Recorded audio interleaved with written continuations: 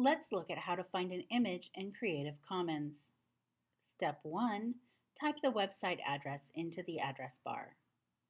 Step 2. Type the picture that you want. For example, we want an image of Creative Commons. Step 3. Click the Flickr box. Flickr has a lot of images that we can use. Then, choose an image that you like. Click on the picture that you want. You need to record the image information so that you can give the creator credit when you use the image. We will do that in a moment. Step 1. Type the image title into a new document. Step 2. Copy and paste the URL. Remember, the URL is the web address. Make sure you get the whole URL. You can click and scroll from the beginning to end. Step 3. Click on the 3 dots to find the name and license. Now you need to find and record the creator and the Creative Commons license. Can you see the name?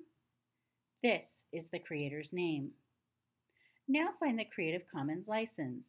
You can click on it to see more about the license. There are several kinds of licenses.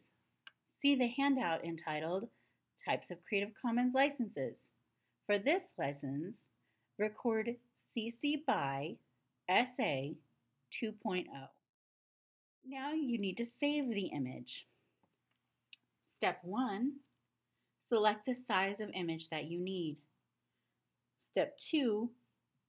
Right-click on the image to save it to your computer. You can also click on Download. Make sure that you save the image with a title that you will remember. I like to save images using the name of the creator, so I can look for the image in my notes later.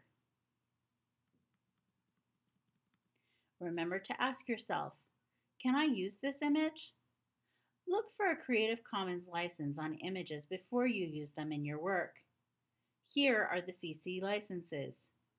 You can read more about them in the handout called Types of Creative Commons Licenses.